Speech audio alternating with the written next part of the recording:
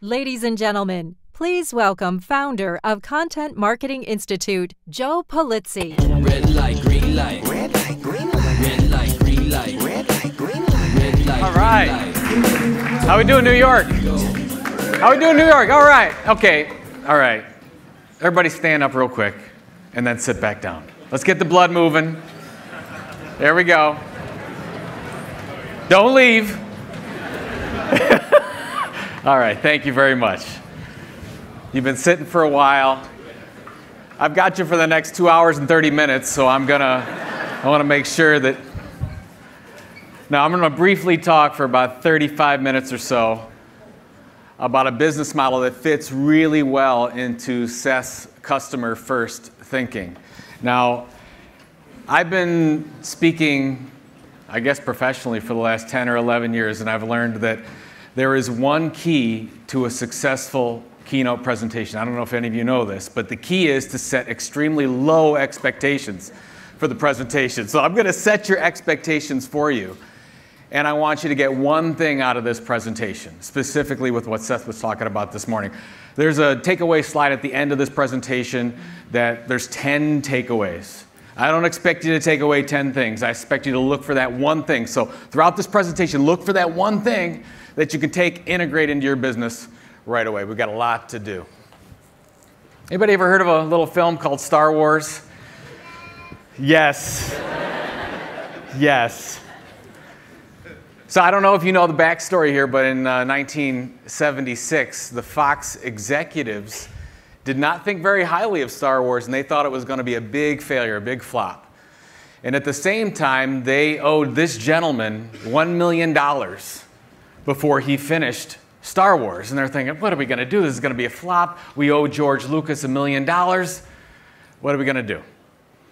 So George Lucas, being Mr. George Lucas, went and did a little bit of negotiating and said, okay, I'll forego the $1 million if you give me full merchandising rights to Star Wars. Ah, right? Smart man. Now the Fox executives, they said, this is great.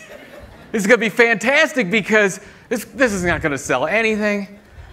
So we just saved ourselves $1 million. And the Fox executives knew there's only one way to make money off of movies, right?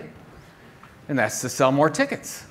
That's the business model. That was the business model of movie making. So they said, oh my gosh, this is fantastic. George, you take those merchandising rights. They're not worth anything. And we just want the ticket sales for whatever they're going to be, but we want to save ourselves $1 million. So from 1977 to 2015, including all the Star Wars movies in that time period, ticket sales were about $5 billion. Not bad. Not bad. So the Fox executives turned out to be wrong. At the same time, merchandising revenue was $12 billion with a B dollars. So George knew at the time that the business model of movie making was changing.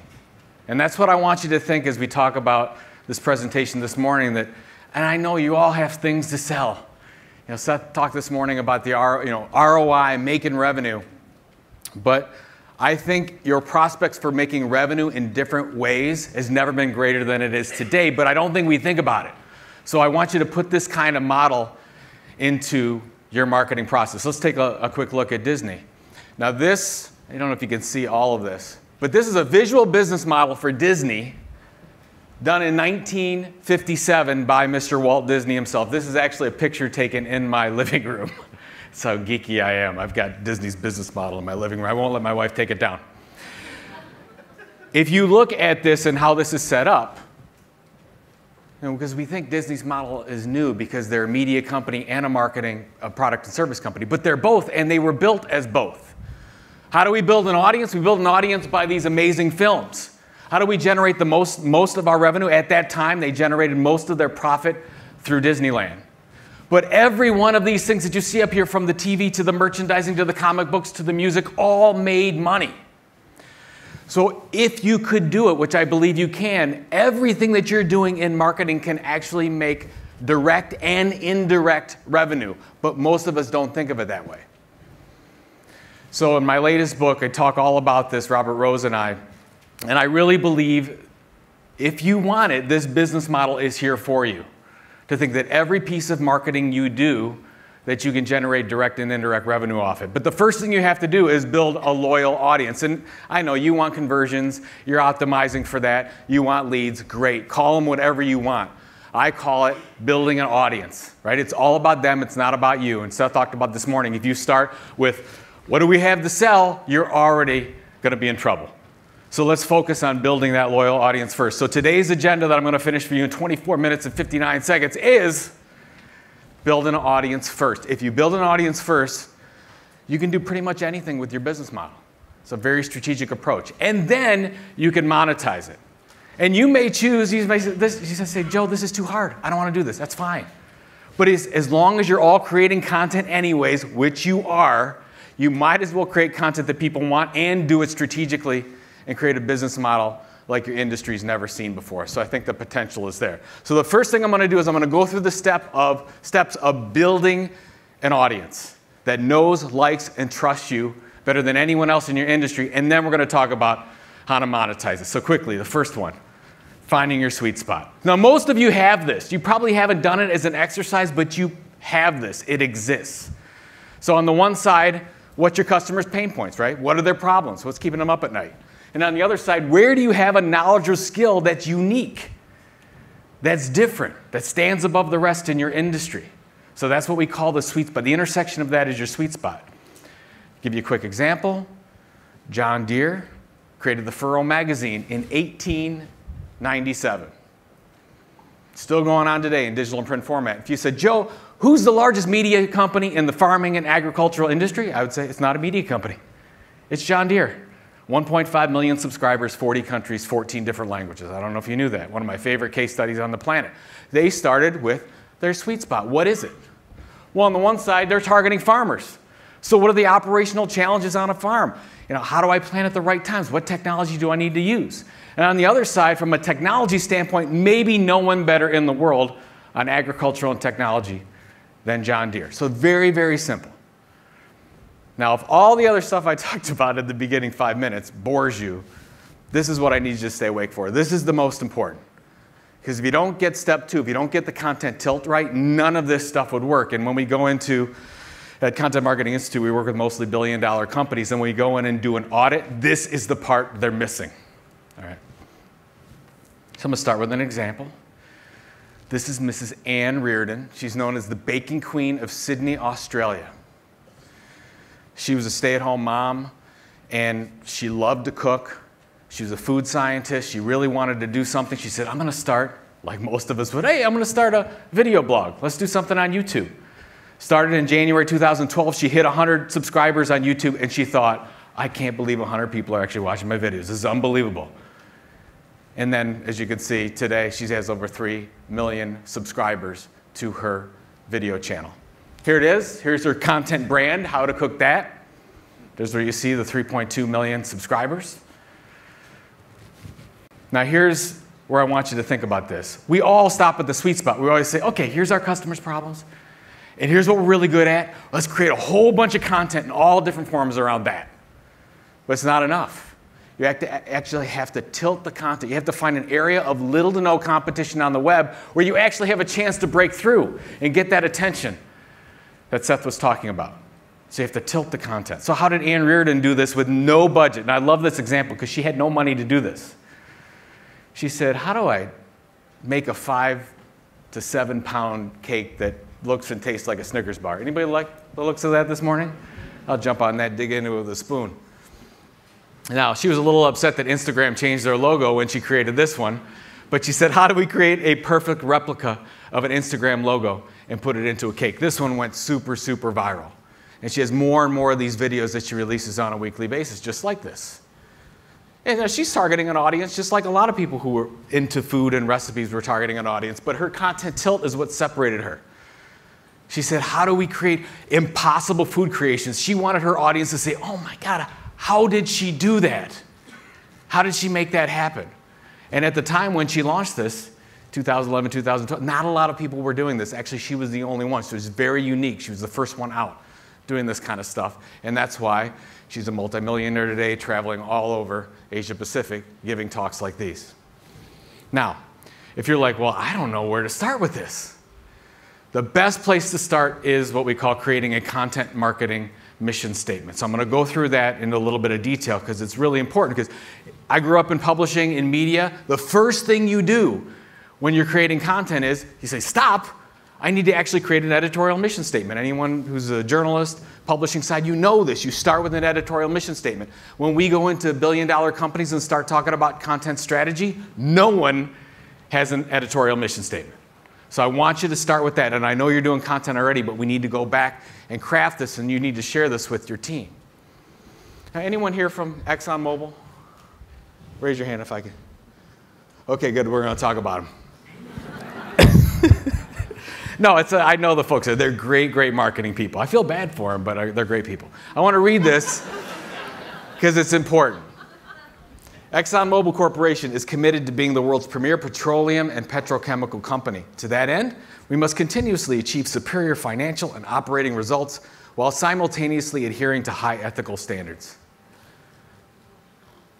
I'm ready to, isn't that unbelievable? Aren't you excited? Like that, I just want to run through a wall for ExxonMobil. That's how exciting that is. Now, the reason why I'm showing you this is, how can you create a content strategy out of this?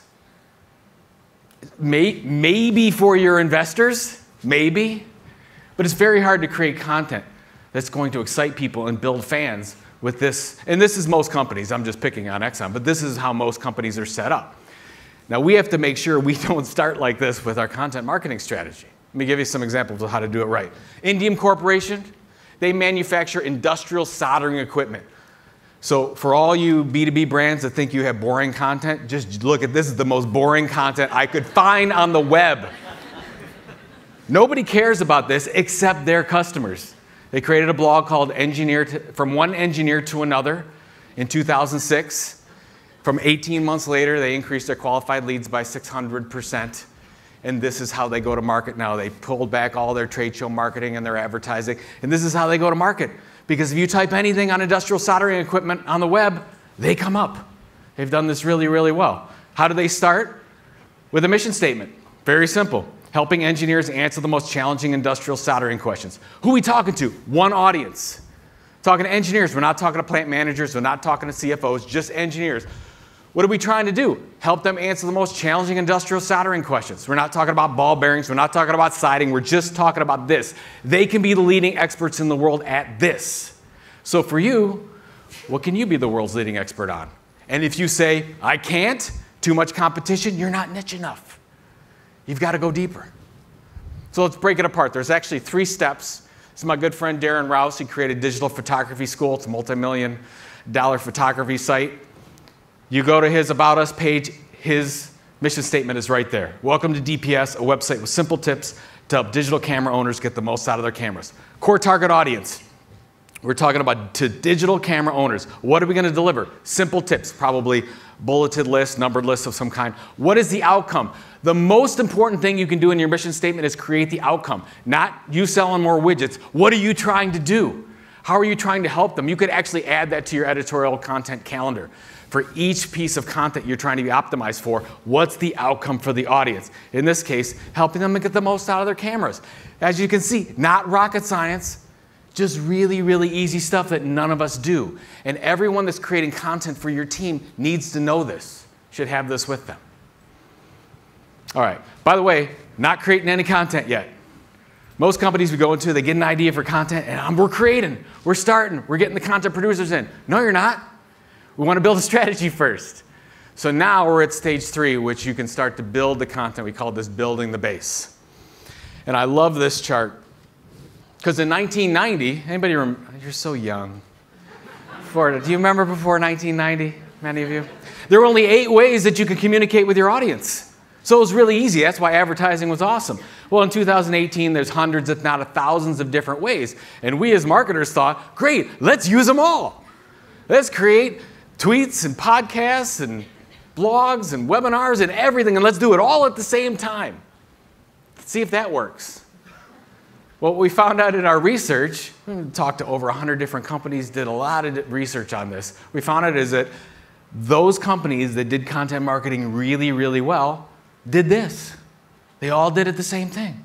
They didn't scatter their message all over everywhere. They said, no, we're going to do it this way. One content type. Is it audio, video, textual, plus image? One main platform. Is it my blog or website? Is it YouTube? Is it iTunes? Consistently delivered, which we all have a problem with. Anybody have an e-newsletter out here? You have a regular schedule for it, or what we think it is? Usually when we go in and we do a content audit with companies, they say, well, when do you send the e-newsletter out? We send it out every Friday. Well, when did it go out last week? Wednesday. What? Are you kidding me? Well, Bob was out on Friday, and he's in charge of the e-newsletter, so we had to wait. It's always Bob's fault, right? We have to be consistent. That's one of the cores. And then long period of time. If you said, Joe, I want to do this content marketing thing. I got 6 months. What can I do? I would say, nothing. Don't do it. You're trying to build an asset that's going to provide revenue for you for a long, long time. You have to commit to more than 6 months. The average time from start to monetization for this model is 15 months. The thing is when you hit 15 months, you're driving 2, 3, 5, 7 different types of revenue. And we'll get there in a second. So we call the base. Just a couple of examples. My good friend Brian Clark started Copyblogger. Many of you know it back in 2006. Just started with a blog. So textual plus image content on his blog site, delivered 5 days a week, took him 18 months to monetization. Now he's one of the fastest growing software as a service companies out there. That's it, right? You all know. It's just doing the work, building the strategy and then doing the work. John Lee Dumas created Entrepreneur on Fire, great podcast. I was guest number 1154 on his podcast. This was a couple years ago. 1153 days before I went on the air, he delivered a podcast at 3:30 a.m. Eastern Time every day before that. Now, I'm not saying you have to do daily. God help us all if you do. But the point is, he's consistent. He differentiated himself because no one was doing a daily podcast. He was, and now he is a multi-millionaire. And if you want to see his revenues, go to his site, and he'll show you the breakdown of his revenues that he generates off of EOL. So one content type, one platform, consistently delivered over time. That's how we build a base. Now, once we build a base, now we can actually harvest the audience. Now you can build the audience. Any social media managers, directors out there? I know we got a lot of search, couple.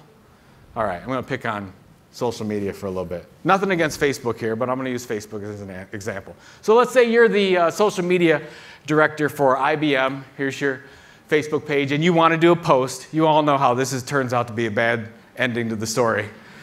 because you have about 1 million people, according to when I took this screenshot, that like this page, and you want to send out something, and you're saying, hey, of those 1 million, how many organically are going to see that? And you know what the answer is, right? Almost nobody. Less than 1%. Less than 1% of 1% now. And probably in the next 18 months, 0. Nothing. Nothing you will send out as brands on Facebook will be seen organically. For the most part, that's what we're thinking it's going to go. So we put all our assets into building an audience for who? For Facebook. And good for them. And how about Cisco? Let's say you're Cisco and you're on Google+. Folks, Google doesn't even know what they're doing with Google+. Do you know? Because if you know, tell the product people at Google.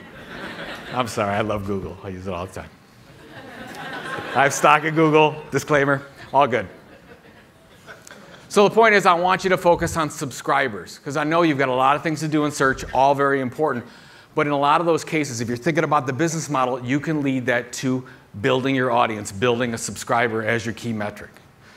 So this is my very sophisticated yay-boo scale for subscriber hierarchy. Not an exact science, just for visualization. And by the way, I know what you're thinking. Email, Joe? Are you kidding me? It's like you probably got up this morning, you had 50 to 70 emails that you're like, how did I didn't subscribe to all this stuff. It's all spam. How did I get this? The point is what we know about email and creating a subscriber process like that. If they actually sign up, and you don't add them to your list, they actually sign up and request it, and you go to your inbox, you have a couple things every day that you say, well, I'm not going to delete that. I want to open that. That's really important. That's what we have to do, because email is still the one connection that we can have the most control over. Email, print, and all the way down. The other ones you can mix and match, But the point is, we don't control all that stuff. Let's say you have, most of you have a YouTube page, right? You're building YouTube subscribers, which is fine until, let's say somebody comes to your page and they subscribe to your YouTube account, and you're like, great, because the next day they're going to go and they're going to see your stuff if they go on YouTube, right? No, not necessarily. Because if YouTube says, no, I want to show Jimmy Kimmel or Ellen because I get more advertising revenue that way, that's what they're going to do instead of showing your stuff. And they have the prerogative to do that. So where can you get the most control as you do this through? But let's say you don't believe me. Let's go and show you BuzzFeed. I know you're all very sophisticated, so you don't spend a lot of time on BuzzFeed. But let me use this example. It's really important. So BuzzFeed. A couple years ago, their business model was really, really falling down. Why? Because most of their audience was on Facebook. And then what did Facebook do? They took away all their access to it, so they weren't letting their organic content through. And they were freaking out. The investors were like, this is crazy. This is not going to help us. What are we going to do? So they dedicated themselves. They said next year they're going to create 1 million subscribers. And they started to create all these e-newsletters specifically to their audience personas. So they said, okay, great. We're going to create BuzzFeed News and books, and you can get a dog a day. And then, I don't know if you saw this one. Anybody subscribe to Dude a Day? You can get like every Monday morning, you get like Channing Tatum in your inbox or something like that. I'm not subscribed to it myself, but I hear it's fantastic. The point is, BuzzFeed did this program. They got over 1 million subscribers. Since then, millions and millions and millions more, they were able to change their business model and drive revenues in ways that you probably aren't aware of, and I'll show you that in a second. So to do this, you have to have two things, very simple. An amazing e-newsletter. How many of you have amazing e-newsletters? One. One of you does. You all have to have amazing e-newsletters, and then you have to have something that people actually want to sign up for. So give them, an e-book, something, a value research tool, so they actually sign up for it. Then we diversify. So most of us start with diversification. We actually want to end with diversification. Now that you created your one type, one channel, look at Sony. Sony was great. Alpha Universe program, they started with just textual plus image content. Then they went and started their podcast program. Then they went to their in-store program to independent stores and did workshops on site. Then they launched their online university. That's how you're supposed to do it. And that's how they've been able to dominate the industry. And their goal is to sell more camera equipment this way, and they've done a really good job. At Content Marketing Institute, we did the same thing. For the first 36 months, we were just a blog. And then when we launched Chief Content Officer Magazine and Content Marketing World, and the podcast, This Old Marketing, and on and on and on. So that's the way to do it. And now, I got 7 minutes to talk to you about monetization. It's critical to making this work is building that audience first, an audience that knows, likes, and trusts you. Then we can monetize it. There's 10 different ways that you can monetize this, 5 direct and 5 indirect. Most of you are just using probably products or services, probably one. I believe you're selling yourself short. I want you to focus on, I think the future is going to be 4, 5, 6 different ways that you're going to be able to monetize through our media marketing model. Let me give you an example of this. Anybody familiar with Arrow Electronics? A large electronics distribution company. They're 119 on the Fortune 500 list, $24 billion in revenue in 2016. Pretty big company. If you said, who is the largest media company in the B2B electronics industry, would you think that it is Arrow Electronics? They own 51 media brands in the space through organic growth and purchase. So if you are in the electronics industry, you go through Arrow Electronics. And by the way, they're growing in profit every year through selling more advertising, more paid subscriptions, and they create content services. They actually create content for their direct competitors. Custom content, I'm not kidding you. I wouldn't do that myself, but they're actually selling this. So this is happening right now. And if a Fortune 119 company can do it, I think you can all do it. So I'm going to quickly give you an example of a few of these so you can start to think. Advertising sponsorship is your lowest hanging fruit. I don't think we think of it enough that you can get your part, just like C3 Conductor has done here with their partners out there that are helping support this very important event. So when we launched CMI, the first thing was, hey, let's get our partners involved. Let's put some, very simple banners and buttons. We've got sponsors at the bottom of every one of our page that we call benefactors. We have sponsored webinars. And we actually have a print magazine that we sell sponsorship into as well. We make money off of every one of these. So I think we fail to think a lot of times when we do these, when you do a custom magazine, when you do your website, you think, oh, I can't do that because I'm taking away. Well, I don't think of it that way. I think if you can have some partners that make sense as the buyer's journey moves along, you can generate direct revenue and profit off of each one of these as well. Conferences and events. We're in one right now. Conductor's done a very good job with C3 if you think about it. We did that. By far, 70% of our total revenue comes from Content Marketing World over at CMI. That's our most important thing. Seth mentioned a little company called Salesforce. Dreamforce, one of the most valuable events in the world, especially technology events. I think if you just said, hey, let's just sell Dreamforce, they'd probably get $1 billion for it. That has nothing to do with what they're selling as sales software as well. Subscriptions. Anybody know a company called Zappos, bought by Amazon? I love this example. So many of you know Tony Hsieh, the CEO. He wrote a book about culture and changing culture and started to get a lot of big Fortune 500 companies coming to Zappos saying, hey, can you teach us about culture? We have some culture issues. What's your process? What did you use at Zappos? And he got so many people, so many fans built up. He said, well, maybe we can create something. They created Zappos Insights, an independent business unit that's profitable, that they charge Fortune 500, Fortune 1000 companies monthly fees for their ongoing guidance to help them with their culture. Isn't that something? If you knew that, I just think it's fantastic. Premium content. Let's go to Digital Photography School. How does Digital Photography School make millions of dollars off of their website every year? They just sell ebooks from $5 to $50 on photography. Very, very simple. The content's so good that people will pay for it. Back to BuzzFeed. Anybody, if you see tasty branded videos, I'm sure if you're on Facebook and going through all that stuff, well, they said, well, how do we monetize the billions of dollars of views that we're getting from those videos outside of advertising and sponsorship? They said, well, maybe people will actually buy a print cookbook from their favorite tasty recipes. Anybody buy this? I don't know if anybody did. They sell these print-on-demand cookbooks that you can select. It costs you about $40 to $50 per. They launched it last year. In the first month, they sold over 100,000. 100,000 times average yield, $45 equals, you can do the math, a lot of revenue that they've done very well. I've got another example in a second for them. Cleveland Clinic, I don't know if you know that, they actually create content for Google. Google says, hey, we need help in these search engine keywords. Can you go ahead and create content? And Cleveland Clinic does that. So when you become the expert in your category, all kinds of revenue opportunities open up. Okay, so those are direct revenue. That's some indirect revenue. And this is where you're already doing this. So Copyblogger does that. They have subscribers. So 99% of their revenue comes from email subscribers first. Back to BuzzFeed. So did you know you can walk through like Target and Kohl's and find a BuzzFeed smart cooker? Anybody?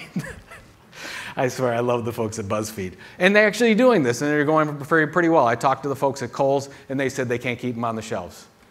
Must be that BuzzFeed brand. It's fantastic. Services. Matthew Patrick launched a YouTube channel called Game Theory. I've got two teenage boys, and they love Matt Pat.